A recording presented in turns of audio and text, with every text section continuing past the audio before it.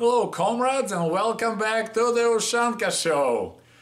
We just had several big Russian holidays, Soviet holidays went by, and if you don't live in Russia, you probably even didn't notice them, but we had May 1st, which is International Day of Labor Solidarity, and I believe that holiday originated from Chicago.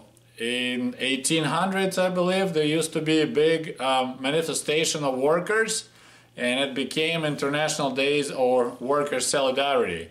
And also May 9, it's a huge holiday, victory day for the Soviet Union in the war against Nazi Germany. And I don't know if you're aware, in Soviet Union we have kind of like two separate wars which relates to World War II. There's a World War II and then there's a Great Patriotic War. So war between Soviet Union and Germany, it's a Great Patriotic War, and it starts on June 22nd and ends on May 9. So June 22nd, 1941 and May 9, 1945. The rest of the war, it's the World War II. So it's kind of what happened. For the Soviet historian, they separated those two events for some reason. But today I would like to answer for the question of one of the viewers, and the question was pretty simple. Was there anything positive about life in Soviet Union? And the answer is yes, of course. We had some positive things, and I would like to talk a little bit about it. So first of all, you need to know that I was born in 1971, so I had 20 years of life in USSR. So USSR officially ended its life in 1991 when I was 20. So my childhood was a happy Soviet childhood, and a lot of positive things and positive memories, and comes from my memories of being as a child in Soviet Union.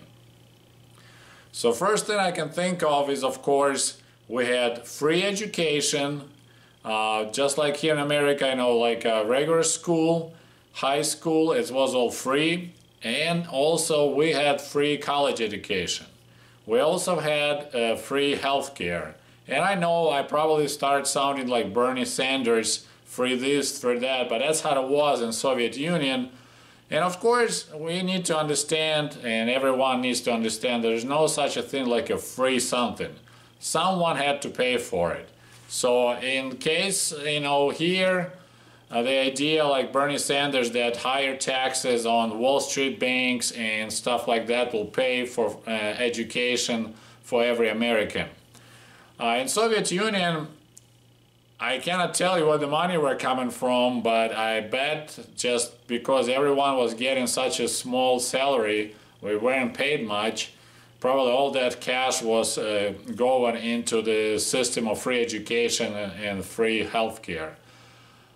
Speaking of education, there are some catches for that system. It's free for people who's smart enough. So you don't just like finish high school like, okay, I'm ready to go to the university, and you just join any college wherever you want to join. Was not the case. First of all, if you want to go to college, you know, you need to pass the entry test, like exam. Like for example, when I was going to Kiev Polytechnical Institute, we had tests in math, we had tests in physics, and we had tests in Russian literature. And for every spot in that college, so for example, say it was they accept every year 2,000 students. There were about 4,000 people who wanted to be a student of that specific college. So I had to compete against, well, even more than that, because I had to compete against other guys to get in. So I had to score high enough to get in the college. So it was free college, we'll call it for smart people, okay? It wasn't just taking anyone like here in America. As long as you have money, you can join pretty much any college. Of course, we're not talking about those elite colleges like Yale and Ivy League, all those guys. But regular college, as long as you have money, they will happily take you in because you're paying for it. If we talk about healthcare, it was free, but was not really good quality. And also, if you go for anything to the hospital, or just like if you have a small issue, you know, you need to visit dentist, it's always in one building. Like, it wasn't a hospital, but like we call it больница. So if any issues, you go there first, and then hospitals were separate things. So you don't just go and have a doctor in office. All the doctors were in one big building, which was covering, like in my case, specific area of Kiev. So if you go to visit dentist, a pediatrician, anyone, you go to that specific spot. And since there was no computer systems, no scheduling, it's pretty much you show up, and there's already 20 people or 10 people in line.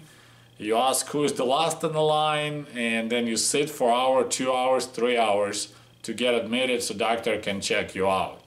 So generally, you know, it didn't cost us anything but time to get anything done, anything checked, your tooth pulled out, anything like that. You know, you're gonna spend a lot of time sitting on the bench in a hospital just to get service. And another thing is, you need to think about it and consider that one of the problems when everything is free, that means that doctors don't get compensated for their work accordingly to their quals or talents.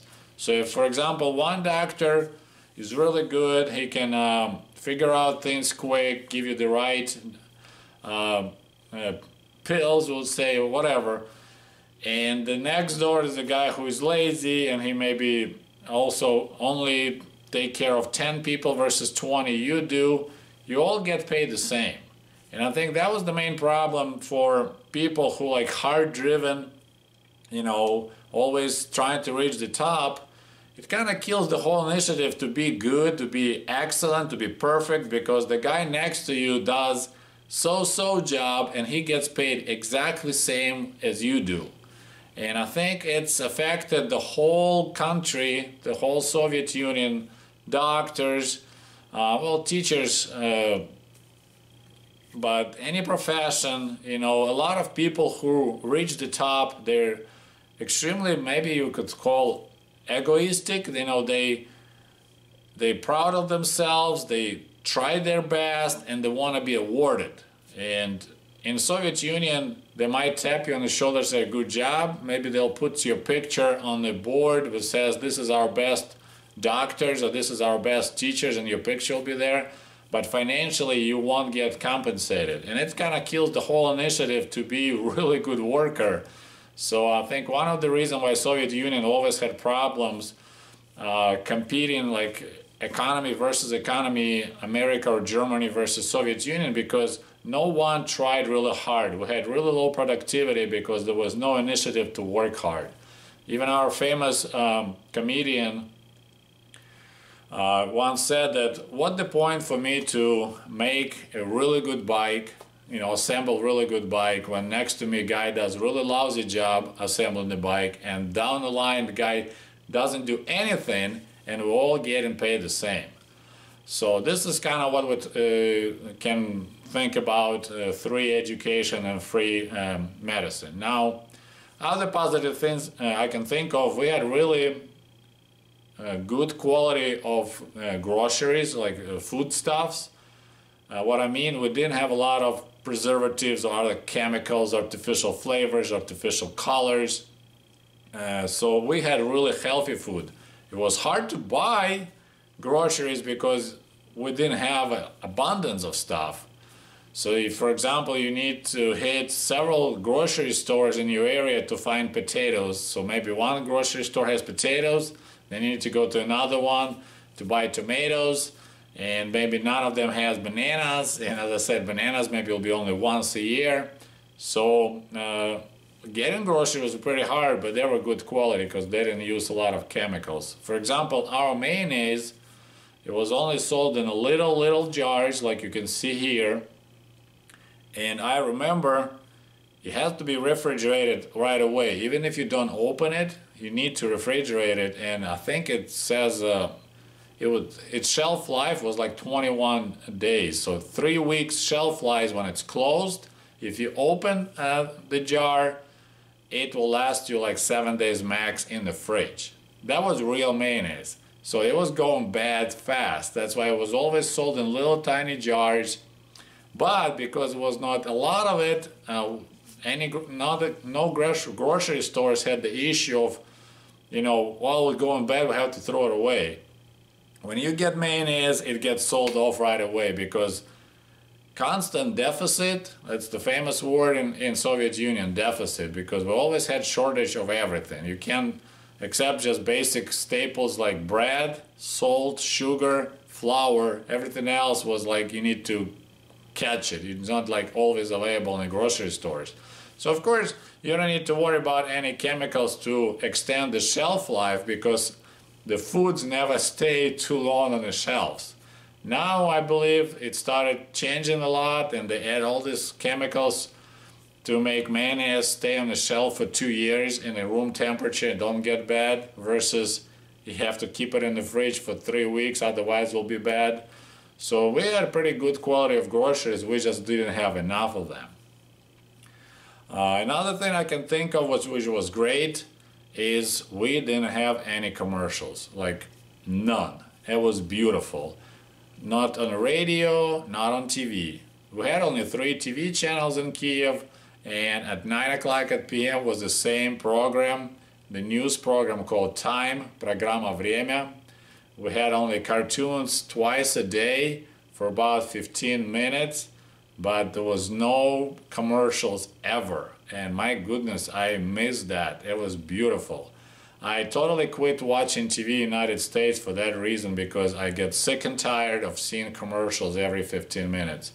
And actually I remember the very first time when I experienced a TV commercial is when probably 1993 or 4, they finally started translating, I think it was a British channel, Super Channel I think it was called. So I'm all excited, it's all in English. There's some news, and then they show some Western show. It was some movie. So I'm watching that movie, my English is kind of not that good, so I'm all excited trying to learn English and enjoying the show. And suddenly it stops and commercial starts. And for me, it was like the whole world just flipped upside down, because that's like unheard of. How can you stop a movie in the middle of it and just start showing some commercials? Like I could understand maybe, okay, before the news or after the news, when you have a break. Here you just cut show right in the most exciting part, and you just start showing some stupid commercial about toothpaste or chewing gum or something else. So I still remember that very first time when I saw a commercial on TV, and I was not a happy camper. So those things were really nice. And of course, Soviet government wasn't big on showing all this sensational news, so we never knew bad news pretty much, except like they will tell you, oh, there's airplane crashed in America, but in Soviet Union we always had blue skies and nothing was happening wrong. So even if a train crashes somewhere or plane explodes, media will never tell us about it. There'll be some rumors going on, there's an airplane crashed or something happened, and I just told you history about my story about Chernobyl, that we couldn't get any good information from government because they just don't like to share bad news.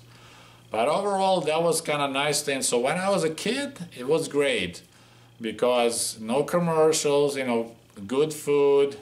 But looking back as adult, it was probably super boring, because most people, to buy a car, even if you have those huge amount of money, we're talking, remember I was mentioning, to buy a car, it would be similar to what you guys have to pay, $250,000 for the little car, nothing special. Chevy, you have to pay similar money to what here will be $250,000 and wait about 10 years. So it just was not much going on, not a lot of entertainment, and maybe that's why people were really bored, and we had a really serious issue with drinking. A lot of people were drinking just, I guess, because they were bored. So yeah, it was kind of, you can think of a lot of positive things about Soviet Union. It's like, if you look at life in prison, you can actually find some positive things too, right? Because you have a guaranteed room, so you have always roof above your head. You can have a guaranteed meals, you'll never be hungry, right? So it's free food, free lodging. You don't need to worry about tomorrow. There's one thing that we Soviet people, we were okay about, you know, you don't need to worry about tomorrow. Nobody gonna kick out your apartment. You know, they won't just fire you out of the factory because they decided to close it down, because it was planned economy. So factory needs to produce 100 of this or 100 of that according to the government order. There's no competition. It's not like there's a factory in Siberia that makes better product than we do. It doesn't matter. They tell us to make 100 of those. In Siberia, they'll make it 200 of those. So they won't close any factories. So it was really safe, boring, and poor life, looking back from my life now here in the United States. And also, you know, with analogy with prison, you got to keep your mouth shut, because you'll get in trouble with authorities in prison if you'll be, you know, acting and saying stuff you're not supposed to. And same in Soviet Union.